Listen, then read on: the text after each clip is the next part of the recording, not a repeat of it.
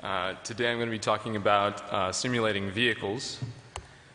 And the motivation for this problem should be pretty obvious. Vehicles are an important part, and often actually iconic part of TV, movies, video games, as you can probably recognize from this slide. And it's kind of surprising that nobody's really done a whole lot of work on vehicle simulation in the graphics community. So here's an example of the kind of animation we might like to make. There's a lot of complexity here. There's some controls on this helicopter that's flying through this stone arch, such as the angle of the helicopter blade. The pilot might be reacting to his proximity to the rock. And there are all the typical forces such as inertia and wind and gravity.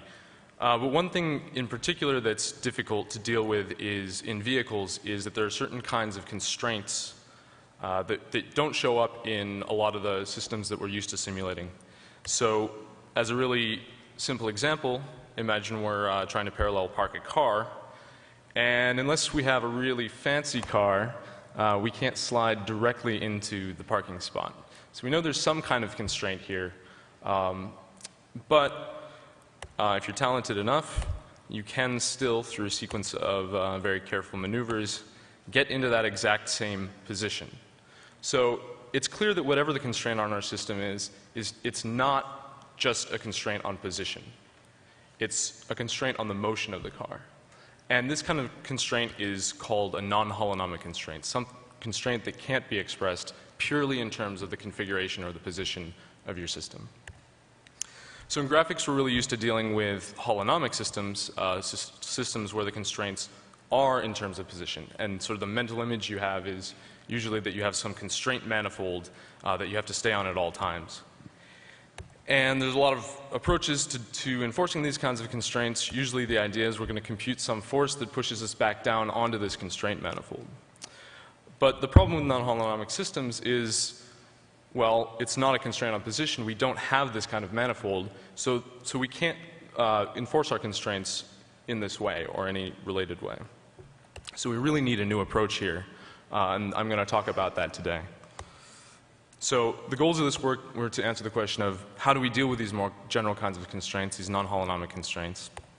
And once we have a nice representation for these constraints, how do we work them into integrators that are robust? And by that I mean integrators that can deal with large time steps, huge forces, things that we'd like to be able to use in graphics and not have to worry about whether our system is going to behave as expected.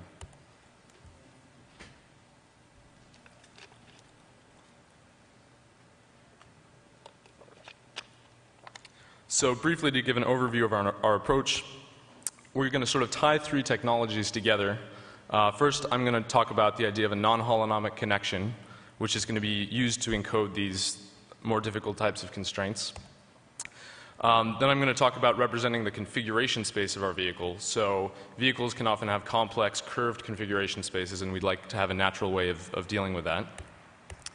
And I'm also going to talk about variational principles or variational integrators, which will help us to get these robust types of integrators that I mentioned.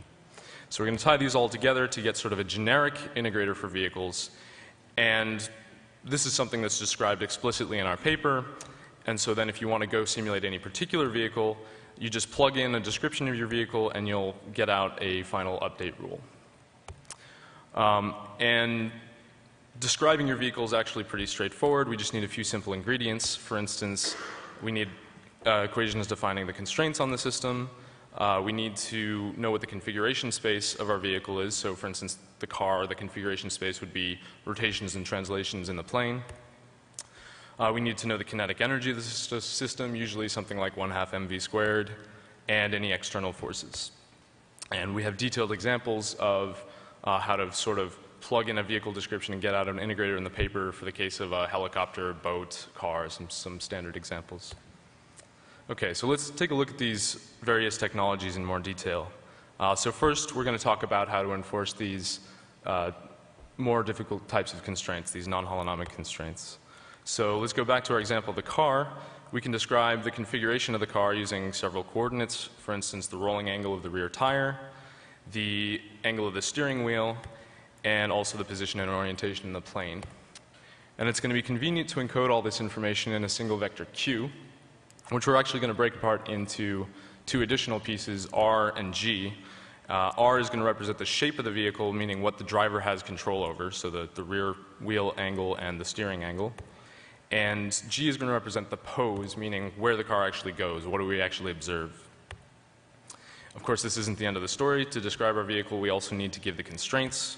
So for instance, in this sideways sliding constraint, we can derive this by just saying we're going to dot the linear velocity vector with the sideways direction and set that equal to 0. And we already know that this is a non-holonomic constraint just by observing the behavior of the car during parallel parking. Again, we know that we can't express this constraint purely in terms of position.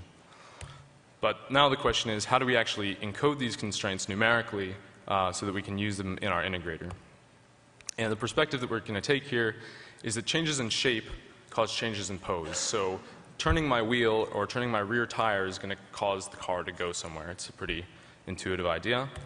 And so what we're going to do is we're going to take a vector r dot, a change in our shape, and we're going to plug it into something called a non-holonomic connection. And it's going to spit out some information that's going to tell us how to adjust our pose to respect the constraints. So specifically, if we have this non-holonomic connection A, we apply it to our change in shape r dot, and it's going to give us the difference between the locked velocity, meaning the velocity of the system if there are no shape changes, if we're not actually turning the steering wheel, and the true velocity of the system, meaning the velocity of the system as it should be if we're respecting the constraints. And so we can think of this quantity that the connection spits out as sort of a correction or course correction to our trajectory that makes it respect the constraints. In our case, for the vehicles we study in this paper, we're going to encode this connection simply as a matrix, and we can get this by differentiating our constraints. And so we can express any linear constraint on velocities. Okay, how does this connection work into our update rule? Well, it's sort of what I said. To get our new configuration from our old one, we're just going to multiply our time step times the typical velocity of our system, meaning the velocity we'd get integrating, ignoring these constraints, minus this correction term. And so let's take a look at what happens if we integrate our system using this connection to enforce constraints. So in